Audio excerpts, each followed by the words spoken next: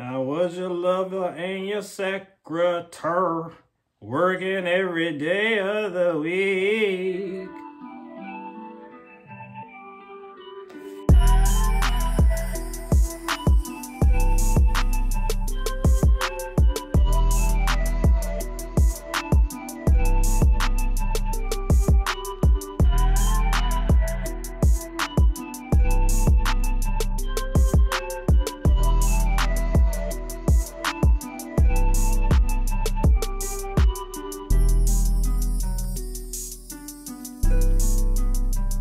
Our girl Mary J. Blige, she is just off of ripping the stage at the Super Bowl halftime show. At least I think so. Little hint, like this is being recorded before that happened, so if that didn't happen, my bad. But we're gonna just pretend that she ripped it up and held it down as the queen of hip hop soul always does. So today, in continued celebration of her incredible career, we are going to rank Mary J. Blige's iconic discography from bottom to the top. But first, before we do it, y'all know what's good here. You know how we do it. Take a second, hit that like button, hit that share button, hit that subscribe button, and show your boys some love. Look, this is how we get motivation. These things motivate me to create new videos, create new subscribers, new fans, stands, whoever else. Let's pause on the stands, but we can get the conversation going with your help. So thank you so much for all y'all do.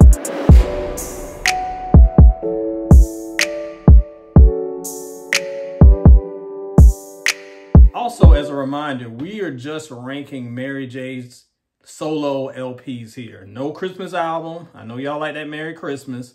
And no compilations. This is going to be straight killer, no filler. Her 14 LPs from bottom to top. Let's get to it. Soul and Stereo session style.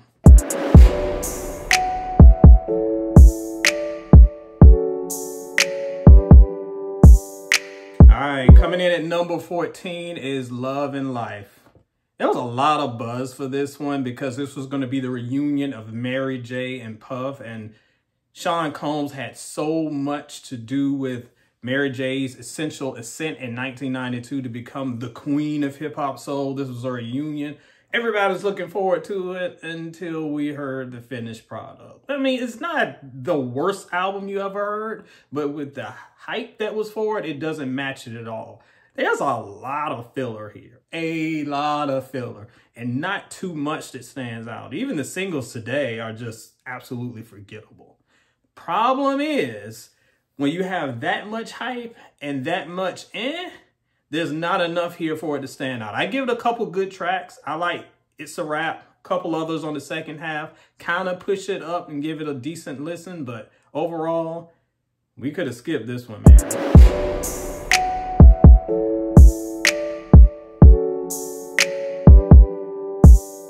Coming in at number 13 is Mary's latest, Good Morning Gorgeous. And sadly, I wish I could put this one higher on the list. I know many of us were really anticipating this one.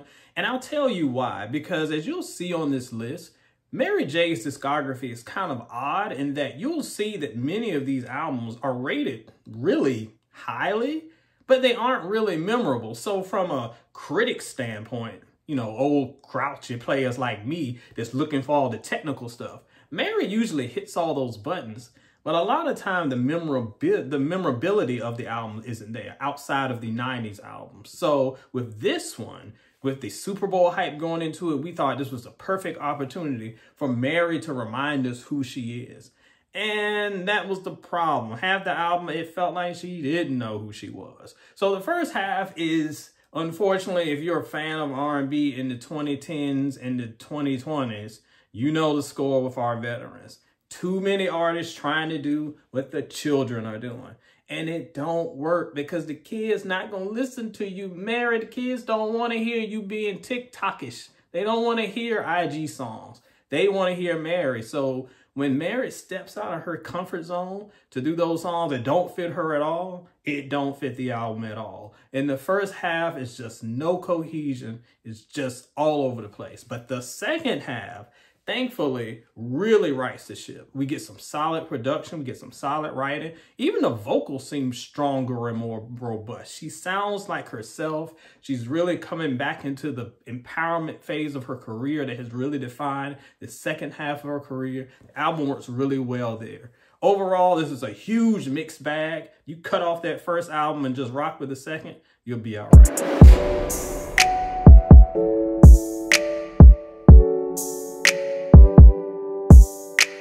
Coming in at number 12 is Stronger with Each Tear. A lot of these Mary albums kind of read almost like self-help books, but that's kind of what Mary's always been. She's always been that big sister, that guidance counselor. She is the epitome of, I went through it so you don't have to go through it. This album continues that kind of that path and trajectory. Problem is, it's just not here. Remember what I just said in the last review? A lot of these later albums just don't have the memorability factor, even if overall it's okay. There's some decent songs up here. That Kitchen song, y'all. You remember the Kitchen song where she's like, don't have women rummaging through your kitchen? Sound like something my grandma would say. Why is there's some wisdom there? Also a little bit of weirdness. And that's the album in itself. There's some gems. There's some things that you can chuckle at, and there are definitely some things that will kind of stick to your ribs. But then the overall is just stuff that goes right over your head. Just not enough there to make a lasting impression, as we know she does.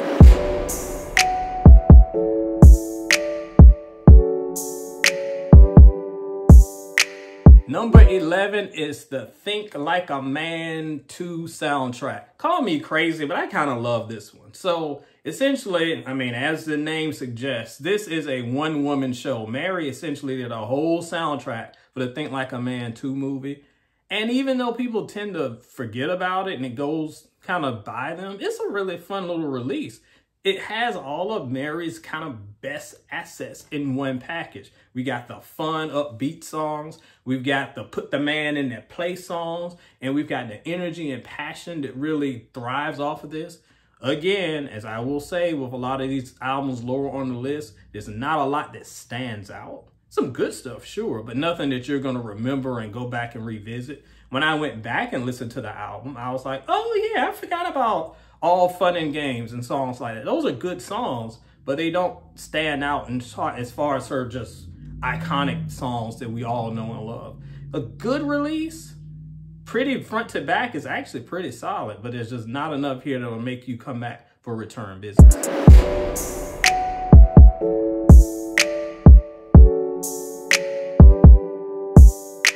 Coming in at number 10 is Growing Pains, another one that kind of gets lost in Mary's shuffle. And for what it's worth, it's pretty solid. I mean, there's some songs, of course, like Just Fine. Everybody knows that song. If you got an auntie in your life, you know Just Fine. If you have been to a function with people 35 and over, you have heard Just Fine. If you are tired of family affair and dancery and the hateration, Just Fine is the spiritual successor to that song. I'm tired of Just Fine. But I'm not tired of the album. The album, again, front to back, is pretty solid. Few holes, it just doesn't have enough that can let you remember what's going on.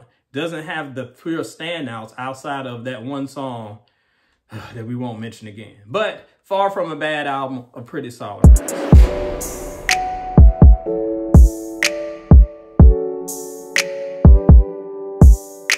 All right, coming in at number 9 is Strength of a Woman. This was a bit of a comeback of sorts for Mary in 2017 because she had again, some success, but nothing that really was memorable, nothing that stuck to your ribs, nothing that fans got excited about. But this album really came through. We got not one, but 2 number 1s for Mary on this one. So that was a kind of a positive step in this direction. And as an artist who was kind of heading into the 3rd decade of her career, that was pretty promising. Overall, the album is good. Again, like most of these albums at this point of the list, there are some holes. So you got the good singles, you got some solid album cuts, and then you got some album cuts you're like, what is going on with this? And that unevenness kind of keeps it from hitting that upper echelon. But for what it's worth, it's not a bad album. It proved that Mary still had some gas left in the tank, both creatively and commercially.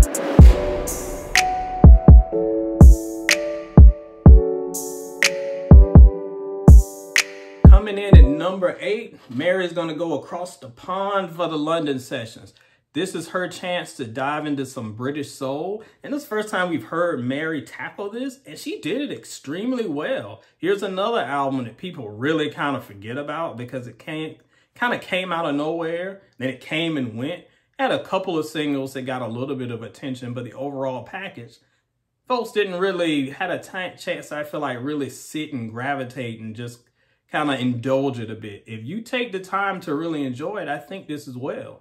It works really well. Mary's voice is kind of set and works for this British pop R&B sound, that soul pop sound that has permeated Britain. And I know a lot of people, I know a lot of you R&B true believers get all whiny about this. But hey, this is a sound I feel like that is an authentic extension of R&B. So it should be treated as such. So no, it don't sound like Neptunes in 2001. But it's certainly a genre that deserves respect, and Mary handles it expertly. Overall, this isn't your classic Mary album. It's not going to be one that's going to resonate with all her fans, especially if you came up on the Timbs and leather pants days. But as a project in just soul, I think this is a great deviation to show that Mary's got some talent too. She's not a one-trick pony. Decent release.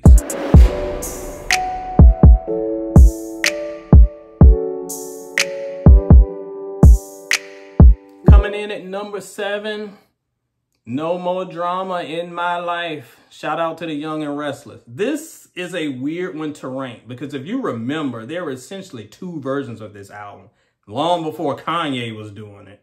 Mary had one version that came out in 2001 and then the later version when she had the red leather coat on looking like the Matrix. So this kind of, for this review, I kind of smashed them up both together to kind of get this placement. I know somebody's going to complain, but look, players, album reviews ain't exact science. You get what you get, and this is what you get. And I think from the best of both albums, it's a pretty solid release. She's one that I would put the second album a little bit above the first version. They're pretty equal. I'll put the second one a little bit above, excluding that Rainy Day song. I can't stand that Wannabe TLC song.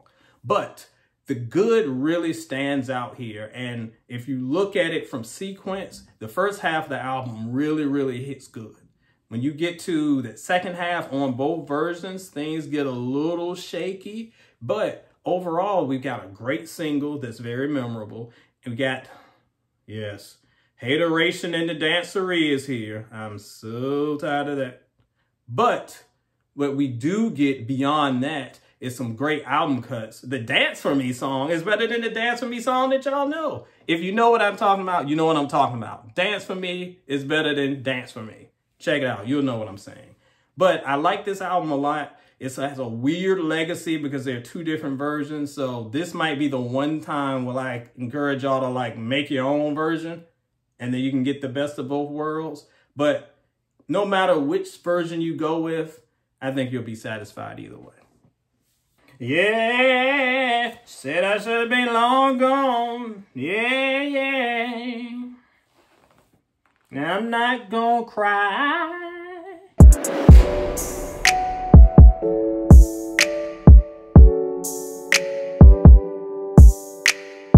All right, we're down to number 6, and coming in at number 6 is My Life 2.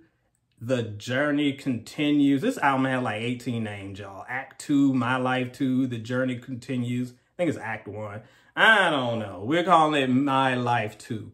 And you know, if you follow me on Soul and Stereo, I'm not a fan of sequel albums because I feel like it sets too high expectations. My Life is one of the best R&B albums of all time. Spoiler for later in this list.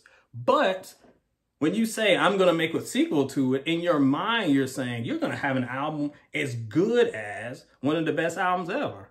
And you know, goodness well, you're not going to be able to reach that level. But for what it's worth, this album is a lot better than a lot of fans give credit to. This album is the album that Love and Life tried to be. Because Once again, Mary harkens back to her hip hop soul days. A lot of these records really have hip hop influences very, very heavily, but she balances that well with the soul side. And coming together, you get an album that feels very fresh for its time, but very authentic to Mary. And there's a lot of album cuts here that y'all miss. This is the one album on this list that I think if you just kind of like didn't really get a chance to sit with it before or never heard it, take a moment, go check that one out. I think you'll enjoy it.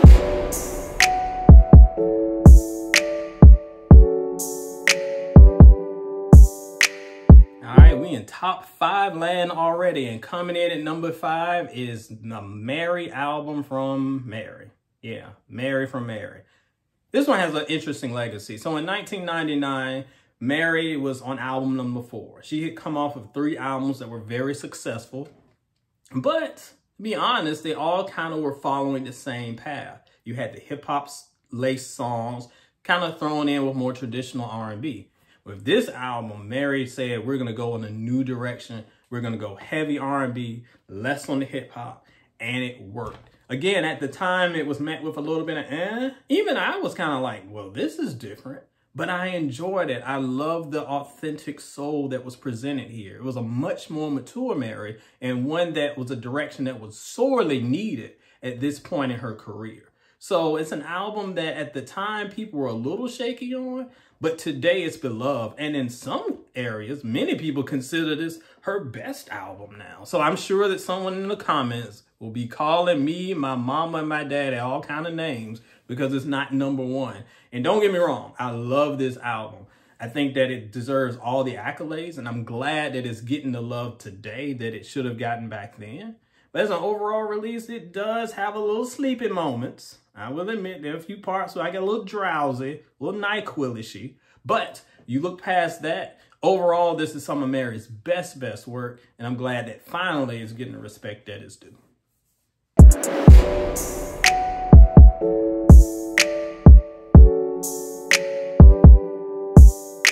Coming in at number 4 is The Breakthrough. Don't call it a comeback. Unless you want to call it a comeback, that's kind of what this is. So remember, in 2003, we talked about the Love and Life album, and not too great. This was her chance to rebound, because we know how we do. Once our legends give us one so-so album, y'all ready to say they washed, it's over, throw it away. We were doing this in 2000. This ain't a Twitter thing. Y'all been doing this. So Mary had to come back strong, and she really did. Again, this was another chance for her to reinvent herself, and she did that so strongly on The Breakthrough.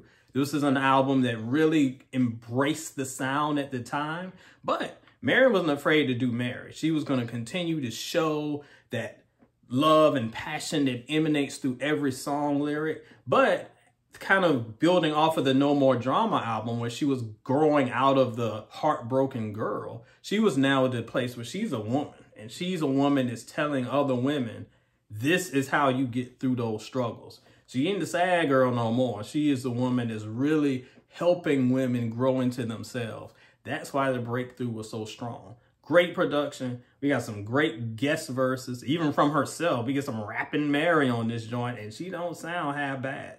This album was a real surprise in 2005 and continues to be one of her best outings to date. All right, real quick before we hit the top 3, you know what to do. We're going to take a moment. I need you to hit that like. I need you to hit that subscribe button. In fact, hold up right now. I'm going to stop this video. Go ahead and hit like. We're going to pause for a second. Hit like. Don't do it. We're going to wait. We're going to wait. All right, now hit subscribe. It don't take but a second. Go ahead and do it right now. I'm waiting. I'm chilling. We're going to go after this. Yes. All right, you hit it? Good. Now, after you do those 2, then you're going to take that link and then you're going to share it with your peoples so we can keep this thing going. See, it ain't hard, players. It ain't hard. Like and subscribe. It ain't hard. Let's go to number 3.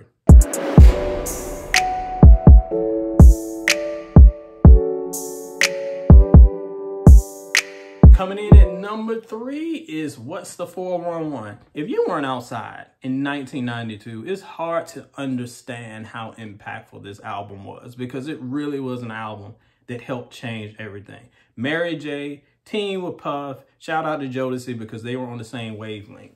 That team married, you see what I did there? Married. She married the sounds of soul with the burgeoning sounds of hip hop at the time, with the style, with the attitude, with the production, and created this album that was just so fresh and unique, and it became her calling card. What's the 411 is just, when you look at a track list, it isn't even a very long album, but nearly every song was all over the radio. It is a defining moment in R&B and a defining moment for Mary's career. Most artists go a whole career trying to have an album as impactful and as strong as this album. And this is like number 3 on the list. So that shows the level of quality that we have here. Absolutely one of the best albums of the 90s. And it still ain't her best.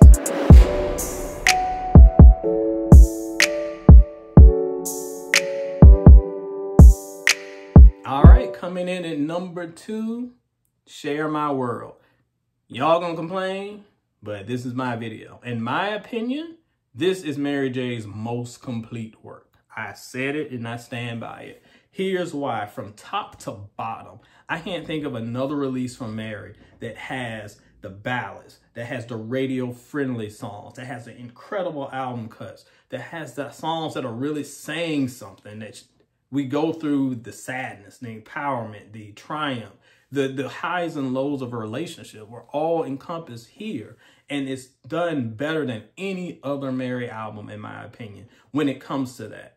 So from front to back, it's hard to even find a flaw. Even at its length, it's a little longer than most albums I enjoy. There's still not a weak spot. This album really, really shows Mary's growth. 3 albums in and her name continued to rise. But as great as this album is, it still ain't her best because there's one album that has a legacy that's even stronger than that one. That's why that gets number 1, even though, in my opinion, I feel like this is a more solid, cohesive release as far as showing the diversity of Mary's talent. Still ain't number 1 because number 1 is...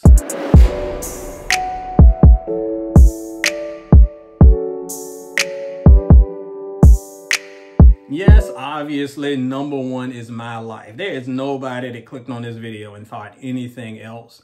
And there's a reason for that. My Life is one of the best albums of the 1990s. Honestly, let's go further than that. It's one of the better albums in R&B history. Yes, I will say that.